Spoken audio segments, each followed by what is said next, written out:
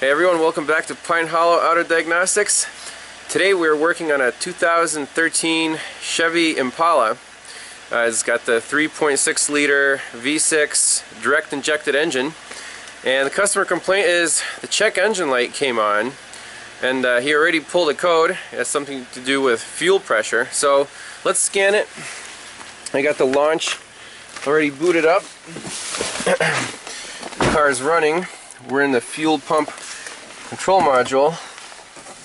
There we go. And it says, we're in the ECM, the engine control module, and the code in here is fuel pump control module requested mil illumination. So we have to back out of here and go into the fuel pump control module. So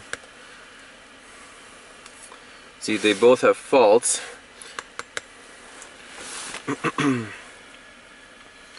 And the fuel pump module should give us a more specific code.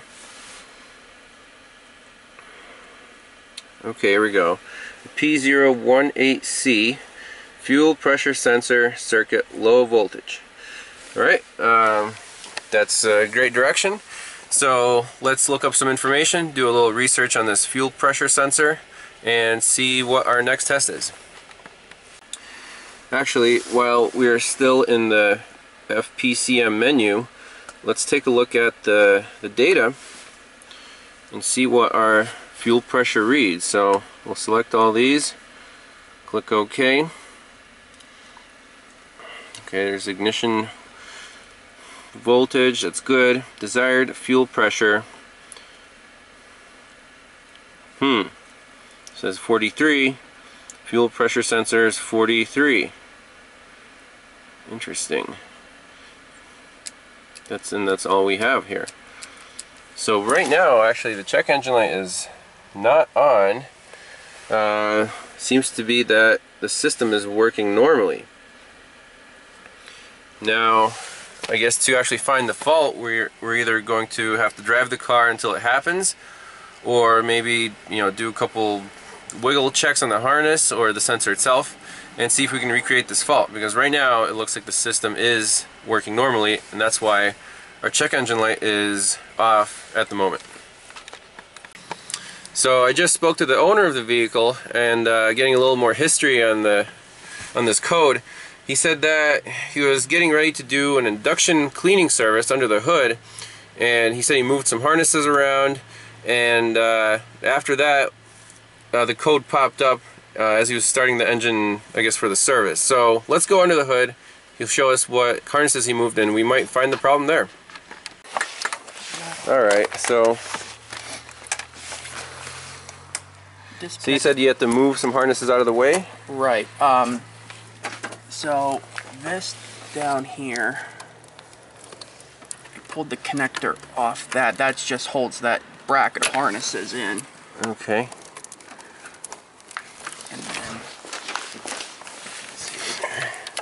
I pulled this up like this. Okay.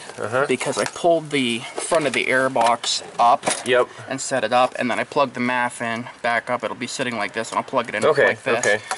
So I thought maybe one of the wires in here got stretched. So you're saying the only thing you actually unplugged was the mass airflow? Right. But then you plugged it back in, and then you started it up. Then I started it up, right. And then it set the check engine light. Right, yep. Okay, and maybe one of the wires in here got stretched or something. It's possible. So maybe we'll do a little, turn the key on.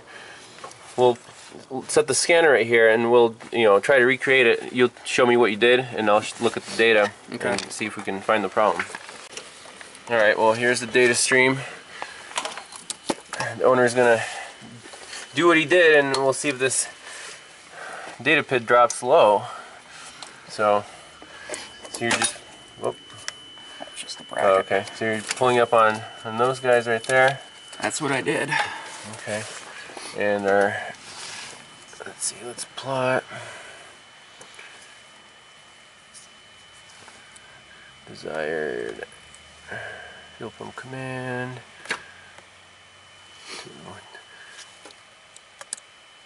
There we go, fuel pressure. So right now it's at around 61. There's our fuel pressure sensor voltage. So I'm gonna try to wiggle the harnesses here, and we'll keep looking at that graph.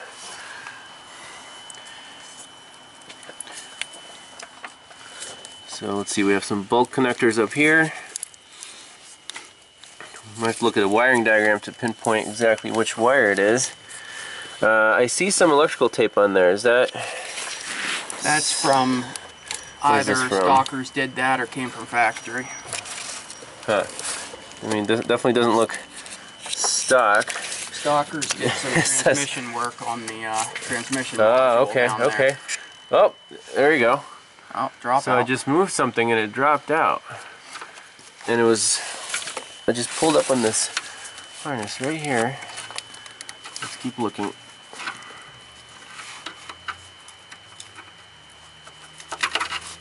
There it is again. Okay, we're close. There it is, up. And there it is, right there. So I'm just barely touching this connector right here with all the tape over it. So I think we're on the right track. There, I can make it drop all the way down and hold it there. Once I release pressure in that connector, there, it comes right back. So I think we're gonna have to take that tape off and see what we can find in the harness. Alright, so we can recreate this dropout so that code is accurate. It is a low voltage code. Now, there, see, I mean, I'm just moving this whole harness assembly, but visually it doesn't look like it's rubbing on any brackets in there. So what I'm going to do is first figure out, is this a short to ground or is it an open in that wire? That's number one. To do that, we need to find the right wire that we're affecting for this fuel pressure sensor, and then find that wire, use a test light maybe to check for a short to ground, and go from there. So I did do a little homework and printed out the wiring diagram for the fuel pump control module, and here's our fuel pressure sensor. And it does go through several connectors. In this X115, the one means it's up front, and we're looking for, let's see here, 5-volt reference, so that could be dropping out, or the signal wire could be either being shorted to ground or just an open somewhere. So at this connector A, B, and C at X115, we're looking for a brown wire is a 5-volt reference, purple wire is our signal, and gray wire is our return. And they should be in line. A, B, C, brown, purple, and gray. So let's see if we can find that. Brown, purple, and gray. Okay, that might be it right there. A, B, C, brown, purple, and gray.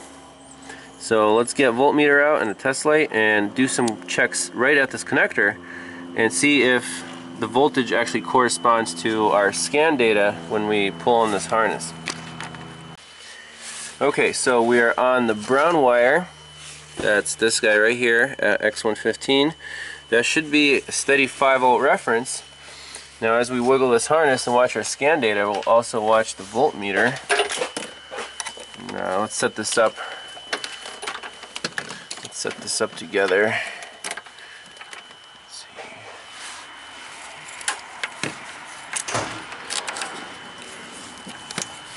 see. See, there's 5 volts there. I'll set this guy up right here. So we'll be able to see both the voltmeter and our dropouts. So I'm going to try to reproduce this fault. Boom. So let's try to make it stick low.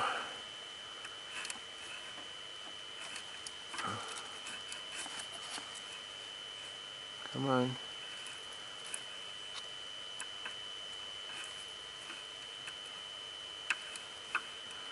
So our 5-volt reference is staying at 5.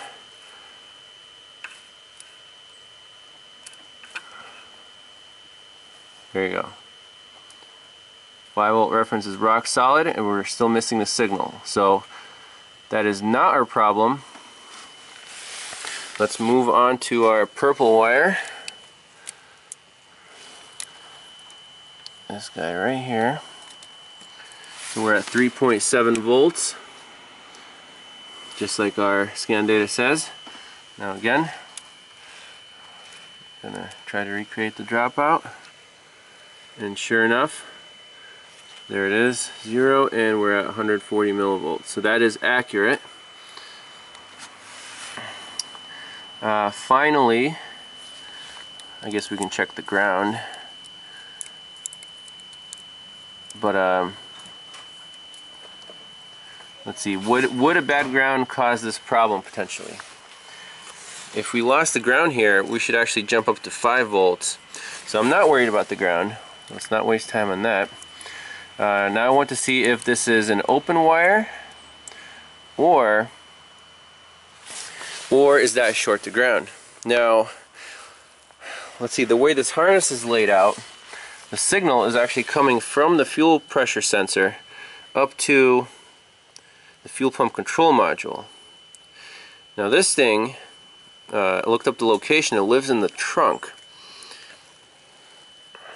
And our fuel pressure sensor, I think, is by the fuel tank. So right now we don't really know which way are we going here. Is this coming from the sensor, or is that coming from the fuel pump control module? That's what I would like to know. But we can still plug in a test light from battery positive and see during our dropout if it pulls our test light to ground and lights it up. Alright, so our test light from battery positive is connected straight to the signal wire. Are we going to damage the computer with this? Not a chance. Our test light is obviously off, and look at our voltages. They're pegged high, as high as the scanner can show. So, whatever, almost 5 volts there. And the scale shifted. That's kind of a shame, but we're going to try to make this thing drop out. See if our test light lights up. There it is. There it is. Bam. Test light is lit, and our voltage is at 0. So this is indeed a short to ground somewhere. And let it go. That is a beautiful test with the test light. So it's not a broken wire, it's actually shorting on some kind of direct path to ground. That's cool. And with our amp clamp, we can actually find the direction of current and track it down. So the owner tells me that it did have some kind of transmission work done. Either the transmission control module was replaced. That explains all this tape here. So I wouldn't be surprised if that harness is not clipped back into its OEM location, and we just have to find where it's rubbing on some sort of bracket. So now we've got the scanner out of here. The key is off. All we need to do now, the test light is still connected to battery positive. Try to recreate this fault and make this test light light up like that. And then see our current meter showing, about 1/4 of an amp. It's not really important the exact number, but just the fact that it shows current when the test light is lit. So we know the current is traveling through the test light to that pin, down that harness, down to the transmission somewhere. So that's going to be the fun part, is finding exactly where that current is going. Alright, so we got the car jacked up safely on a jack stand. There it is. And I have a little beefier test light setup hooked up. This will just draw 1 amp.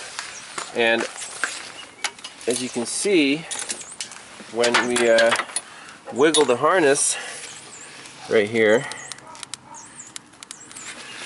let's see here, this light bulb should,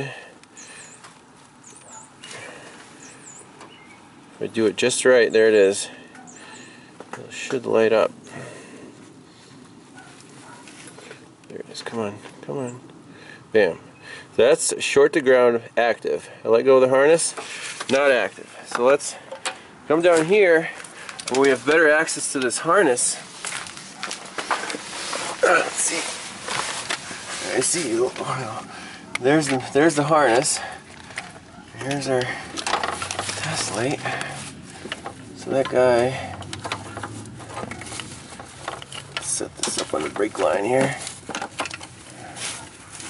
The bulb should light up as you recreate this short to ground.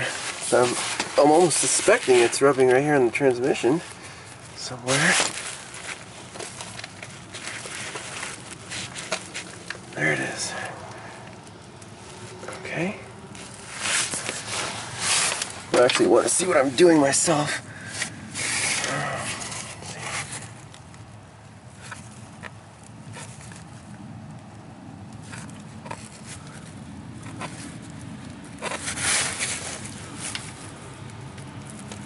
There it is.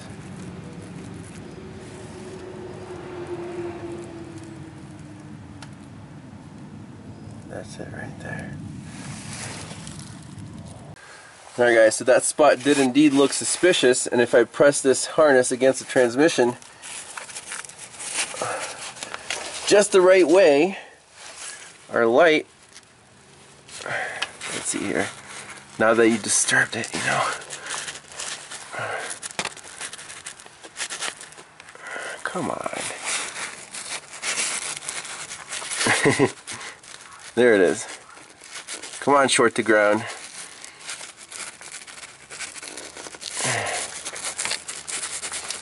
But anyways, here is our fuel rail pressure sensor. It's actually up here on the fuel rail. It's a nice spot for it, right by the wheel.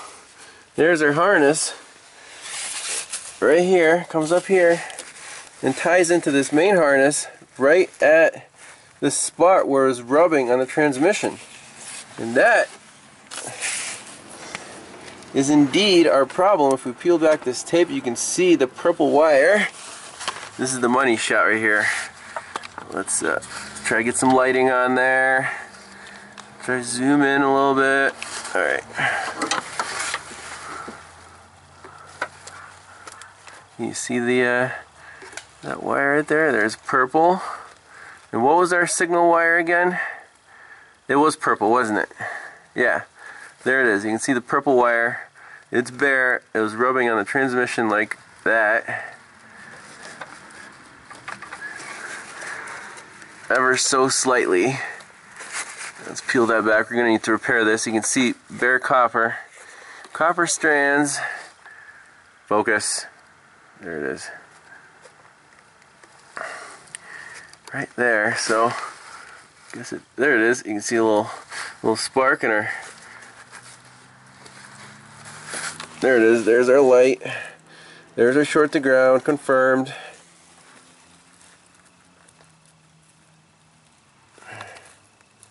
So let's fix that up and we should get this car back on the road. Alright, let's take a look at the repair. So I just taped up the wire that was rubbed through and taped everything up, the conduit, and then zip tied it to one of the heater hoses up there so it's not resting on the transmission case anymore. So that should keep it from rubbing through long term. So let's fire it up, clear the codes, put this air cleaner back on here, and make sure we're all good. All right, final confirmation of repair. Let's back out of here, clear that code.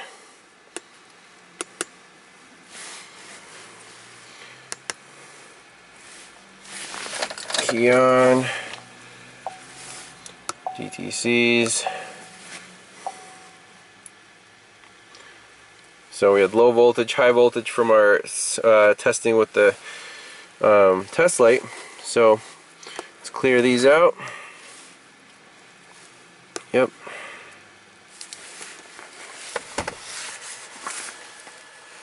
Sweet.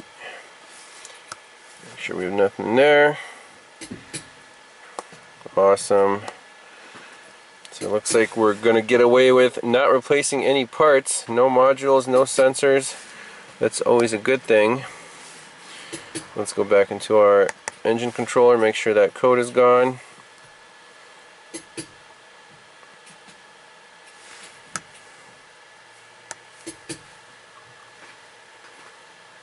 No trouble code system normal. Sweet. So let's just go back to our fuel pump control module. Start up the car. Sounds like the battery's getting a little weak.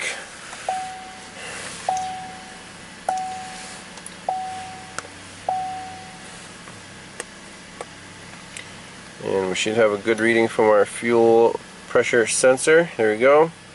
Desired pressure is 57. Real pressure is right around where it should be. Now it's 43, 43. Awesome. I like it.